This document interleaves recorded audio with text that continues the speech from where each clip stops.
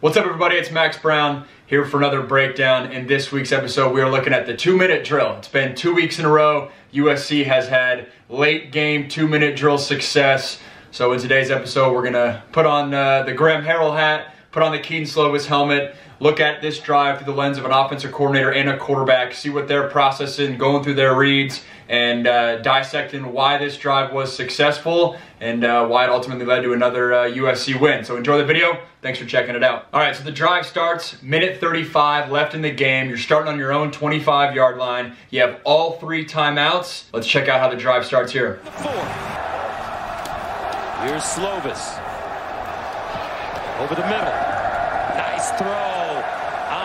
St. Browne. So if you're Kedon Slovis at the start of this drive, the 2 things you're thinking about right away is, 1, I cannot take a sack. Sacks kill 2-minute drives. I cannot take sacks. The second one is just find yourself the first completion. That is the number 1 coach, or I guess number 2 coaching point when talking to quarterbacks about 2-minute drills is just find the first completion. I don't care if it's a dink and dunk to the running back, if it's a vertical concept like we just saw right there, or if it's somewhere in between. Getting the first completion, getting your offense in rhythm, in motion is so important, and getting the defense on its heels. So that's the mindset there of Kedon Slovis. Graham elects to call a 4 verticals concept, which you might not necessarily know right away because Amon-Ra St. Brown in the slot here kind of does a dig route action, but it's a 4 verts concept. These 2 inside guys are just reading and reading the leverage of these linebackers as to what they should do, and the leverage of the safeties up here. There's a lot of freedom in these routes, and I've never been in those meeting rooms, but I've been in other meeting rooms where they teach 4 verts, and these guys, especially in 2 minutes, and especially with the experience that both Amon-Ra and Drake London have, they can do all sorts of things. They can stay vertical, they can bend and take the middle, they can if the linebackers in their hip pocket here, they can release out, or as we saw with both these guys, they break their routes in and find success that way. This is the coverage, this is the picture. It's 2 by 2, it's the 4 receivers we talked about last week. They elected to go with Vavae Malepeai in the backfield, and he's kind of been their 2-minute guy. Defensively, this is a double cloud look. So you're having 3 defensive linemen, you're having just 3 linebackers, but the big difference is you have 1, 2, 3 safeties. So just about in every scenario besides 2-minute, you're only ever gonna have 2 safeties. I guess technically you could have a 3rd safety at the nickel spot, but these are 3 true safeties. You're gonna have deep 3rd, middle 3rd, deep 3rd. And then the reason I highlighted these 3 defenders right here in red is they all 3 have unique leverages that ultimately dictate why this play happens the way it does. Both these corners have inside leverage on these receivers. The why behind that is they are trained to, if this number 2 receiver right here breaks out on a quick little 5-yard out route, they will jump that and try to take that away. Why is that such a big deal? It's a big deal because in 2-minute, you're always trying to get to the sideline. You're always trying to get out of bounds. And so these corners are specifically in that leverage to try to take that away, or at least make it harder. If they're outside leverage, they can get trapped by a receiver blocking them, and it makes it harder for this corner to defend this out route. So it's noteworthy to show that these corners have slightly inside leverage. It's just a matter of like a yard, but that yard's a big deal in terms of whether or not they can guard this quick out and not get blocked by the outside receiver. The other guy I want to reference is this field linebacker. It's funny. So Kedon Slovis, he elects to go to Amon-Ra's side over here, which you can't go wrong. But if this is me, I'm going to Drake London's side. And as you guys can see from this picture, the reason's very simple. It's just math. If you drew a line down the middle of the field, how many guys are to this side, or how many defenders on the slot are to this side? 1 and then maybe 2. You draw a line on this side, there's 1, 2, and then 3 guys that can get into play. That's why if I was Kedon Slovis, I would have gone to the field with this throw. He does not. That's fine. This is still a good look. Obviously, USC's best offensive player there. And what happens and why this works is both these linebackers are kind of dropping in this angle. They're supposed to get hands-on. These slot receivers, they do a poor job at it, to be honest. You would expect more out of these linebackers, but it's tough because both these receivers are great, and then this linebacker's kind of dropping into the middle. The one thing I don't like about this Arizona defense is this linebacker, he's out leveraged from the very start. Drake London has a clean release. He's big, physical. This linebacker kind of drops into his area right there, covers this area, and Drake London wraps around. And I'll show the play one more time, but London's wide open. Obviously, Amon-Ra gets the completion there, but this is just an old-fashioned four-verts concept. And I guess another tidbit, I mentioned, hey, what's your mindset in the beginning if you're Keaton Slovis? It's don't take sacks, it's find the first completion. Well, the third teaching point, if you're a coach, is know where your back is. Find your check down. Peyton Manning made a living off game-winning drives, hitting the back on this dinky little route, and finding a bunch of success that way. So if I'm Keaton Slovis, and if it was me in this play, I would have said, hey, I'm working the field. I'm working TV and Drake London, because of the spacing, because of the favorable leverage London has. And if those guys get jammed at all, because it's 1st and 10, I got all 3 timeouts in my back pocket. If they get jammed at all, I'm coming down to the back and Vavae, and it's extremely soft. All these guys drop back. It's extremely soft. He's going to be open all day in the 2-minute drill if things get soft there. Doesn't happen that way. Slovis elects to go to the left side of the field. They find a nice window right here for Amon-Ra St. Browne. It's a big chunk play, fantastic way to start the drive. Love the call for verts because it gives yourself a ton of options. There's a bunch of answers going on. That's all you can ask for as a quarterback, is to have answers. So with all that in mind, let's watch the big first down pickup one more time. Here's Slovis. Over the middle. Nice throw. Amon-Ra St. Browne. There was the first play of the drive. Let's check out the second play. 6. Near side, Amon-Ra St. Browne out of bounds at the 40. All right, so after that big chunk play from Keaton Slovis to Amon-Ra St. Browne, now the scenario is you're on your own 46, or I guess opponent's 46, 1:05 left in the game, you have 2 timeouts. No reason to rush. You can't just waste time, but no reason to rush at all. USC elects to just call a simple run play with an alert to the other side for Keaton Slovis. Some people call this an RPO. I was taught that this is not really a true run pass option. It's we are calling this run play, and if the picture is clean enough, you are alerted to throw this route out here, and that's kind of the dynamic in this play. It's a 2-by-2 formation. One little difference you'll notice, Amon-Ra's on the ball. Brue McCoy is now off the ball. In my opinion, that's to give Brue more time to react and allow him to block the corner. If he was on the ball, that block happens really quick. If he's off the ball, it gives himself a little bit more time to react. I don't know if that's the case, and that's what Kerry Colbert's teaching, but that's my educated guess. These receivers to the field, they're just going a hat on a hat. They're blocking these guys. If this picture is not ideal for Keaton Slovis, he'll just hand this ball off and they'll get what they can get. What's unique to note, and I'll grab my red pen here, is this corner is in a cover 2 picture. And you got to be frustrated if you're an Arizona fan, because this is exactly why you call this coverage. You call this coverage to have a cover 2 corner be sitting right there and jump this out route and not get blocked by Brue McCoy. That is what that corner is taught. That corner doesn't do a good job. Or vice versa, Brue McCoy, he's a big receiver, he does a great job, and he's able to block this corner. But you are calling this coverage to prevent exactly this, a quick out route to the sideline, which, like we just talked about, is very common in 2-minute, because outside here, out of bounds, that stops the clock. That's what you want to do. And so Keaton Slovis, it's interesting, even with a squatted corner, yes, this corner is soft, but even though this corner is soft, Keaton Slovis still elects to throw this ball. That's 2 plays in a row. You see how much trust 9 has in 8, because by simple rules, to me, this should not be a throw. It's a cover 2 picture. This potentially, with an All-American corner, this is a kill shot.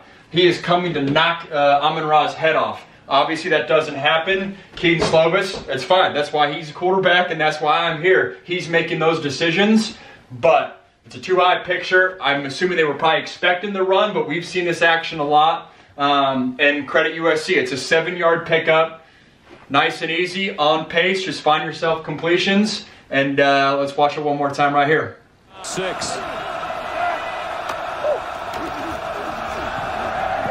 Near side, Amon-Ra St. Browne out of bounds at the 40. The 2-minute drill's rolling. USC's marching. Let's check out the next play. Slovis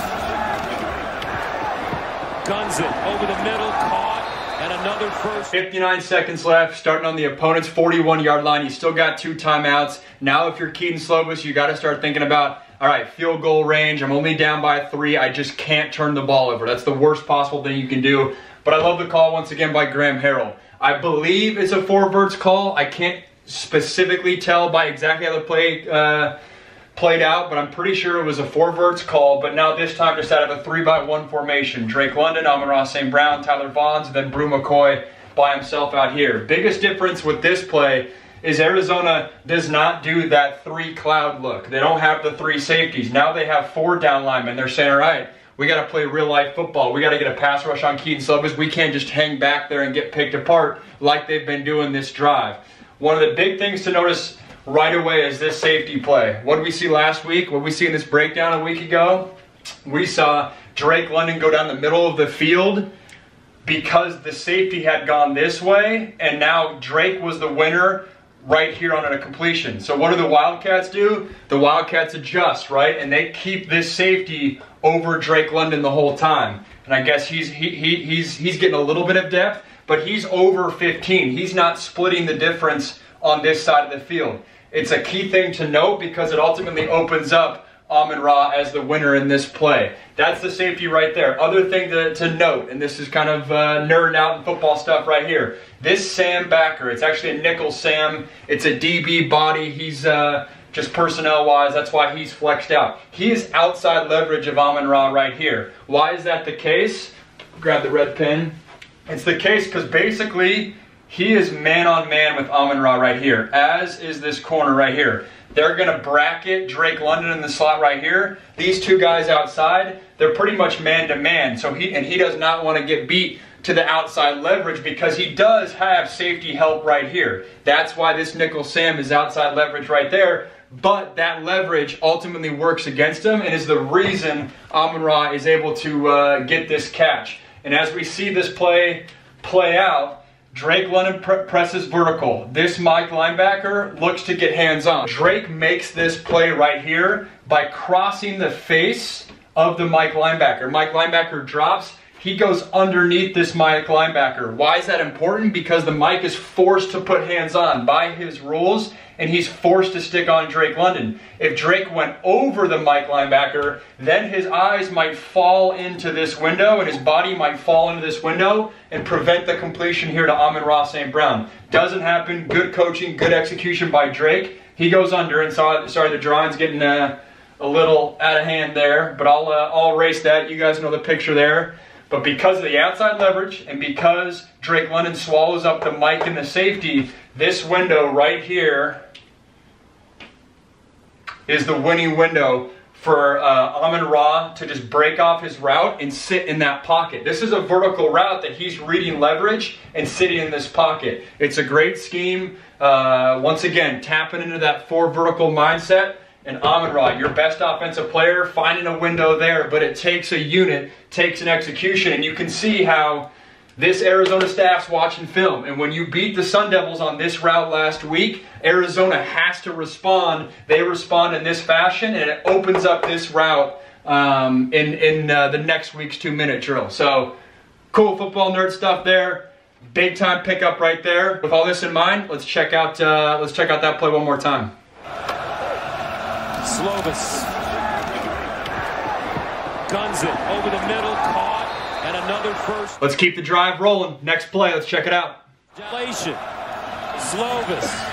looking, steps up, delivers, sideline, caught, Amon-Ra St. Brown. All right, so Keaton gets away with one right there. That should have been an interception. That should have lost you the ball game and been a costly mistake. Which leads me to my first point. If you're Keaton Slovis, now you're on the 24-yard line. You got 41 seconds. You got 2 timeouts. That's an eternity. You're not in a rush. And you're in field goal range. So you just cannot make a costly mistake. That's the #1 thing right here. Do not throw an interception. Protect the ball because you're in field goal range. And worst comes to worst, put it in the kicker's hand and go to overtime. With that being said, let's break down the read. I guess first and foremost, the coverage. Arizona's trying to establish a little bit more confusion. It's a new front here, but why I say confusion, they got 2 linebackers close to each other. They got 2 safeties close to each other. I think they're trying to just get Keaton thinking. Don't have it be a crystal clear picture so he can make an easy read.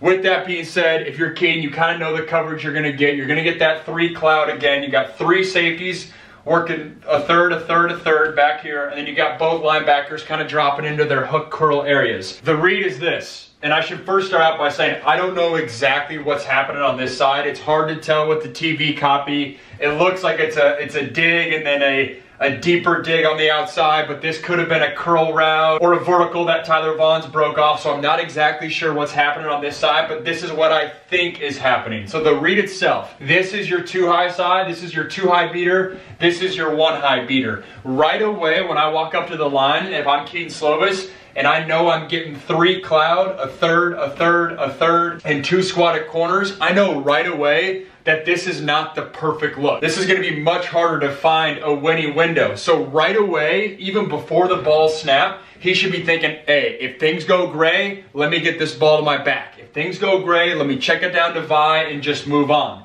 He doesn't do that, and in my head, this is how he's interpreting things. He's saying, all right, this is my 2 high beater side. I got a vertical, and I'm going to try to smoke a hole shot right in there to Brew McCoy. That, to me, is the first thing going through his mind. He's also thinking, if this corner gets soft at all, I'll just hammer a 5-yard out route to Amon-Ra St. Brown and move on. That's going to be awfully hard to do with a corner that's squatted down. So for me, I'm thinking Keaton saying, man, I can get this hole shot. Once again, that's going to be really hard to do because you got a safety screaming over there to protect against exactly that. So that's why I don't like this side. And obviously it should have been an interception. So not a lot to like over there, but I trust his eyes. If he's thinking he can get this whole shot, fair enough. But even if he goes to that side, the second it's covered, he should find his back and just move on. So even with that side in mind, what would take you back here? To me, I'm thinking this is more your 1 high beater side. And when I say 1 high, that means 1 safety versus 2. In this picture, we have 3, but it's still deemed a 1 high safety structure, and different coaches coach it differently. But with 1 safety coming to the middle of the field, I would interpret this as 1 high, and therefore I would have gone back here with my eyes and worked 1, 2 to 3 with the hope that Drake London can take 1 defender, likely 2 on this dig route, and Tyler Vaughn's coming from outside on the deep dig route can find a window somewhere in here. That would be how I would think about this play of 1, 2 to 3 the whole time, knowing that if things get gray at all, let me find my back and move on. That's the read. Almost a costly mistake there. The answer would have been checking it down to Vi, getting 4 yards. He would have got out of bounds because he's close to the sideline. And that's how I would have done the play. Obviously, Keaton steps up, gets very fortunate with throwing one over there. And so with that read in mind, let's check out the play one more time. Slovis looking, steps up, delivers, sideline, caught, Amon-Ra St. Brown. All right, 5th play of the drive. Let's check it out. And they'll hand it off. Malapei fighting, and he'll go down.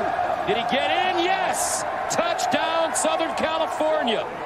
Wow! USC punches it in for a touchdown. Little inside zone run to Vavae Malapei. And it's a great execution by USC. But right there on that last play, you had 28 seconds left. You had 2 timeouts. It was 1st and goal. Your whole playbook's open. You really could have called whatever you want because you have those timeouts in your back pocket. And as we saw in that play, that Arizona defense is very soft, especially down there in the red zone. You have about 5, maybe 6 guys in the box with all the linebackers so wary of these receivers and where they need to drop that you catch the defense on the heels and USC is able to punch it in. But a great 2-minute drive. Keaton Slovis gets away with the mistake there 2 plays ago, but ultimately he gets it done in another successful 2-minute drive for USC that results in a game-winning touchdown.